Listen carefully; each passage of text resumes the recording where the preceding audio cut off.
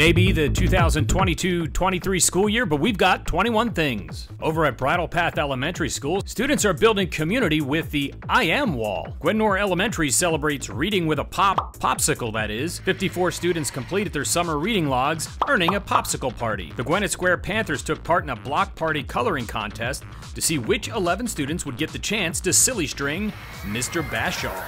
It was Dot Day at Hatfield. The day is inspired by Peter H. Reynolds, the author of The Dot. Dot Day is an International Day of Creativity. Inglewood kicked off PBIS with an assembly to review the school-wide expectations of be kind, be safe, and persevere. Knapp kindergarten students are learning how to navigate the lunch line. Thanks for all your help, School Nutrition Services.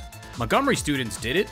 They earned Roarers tickets, and each of the principal's 200 boards hit 10 in a row. Those students whose tickets were part of the 10 in a row earned a mystery prize. The PBIS program Roars is off to a roaring start. Nash Elementary is celebrating Hispanic Heritage Month. Students in grades K through 2 created pictures of historical Hispanic figures and displayed them for the school to see. Look out for sharks at Oak Park. There have been reports of shark sightings. York Avenue students are ready to roll for the start of the year. These students bring smiles and effort every day. Pembroke is a place where everyone belongs.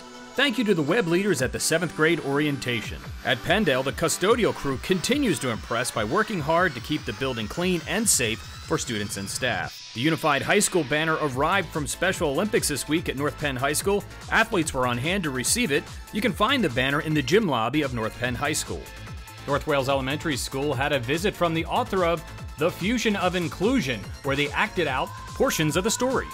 Extended care students are happy to be back for fun Fridays with crafts, games, and activities, and the technology department welcomes 2 new tech assistants, Eric Torres at Pembroke and Patrick Ross at Montgomery.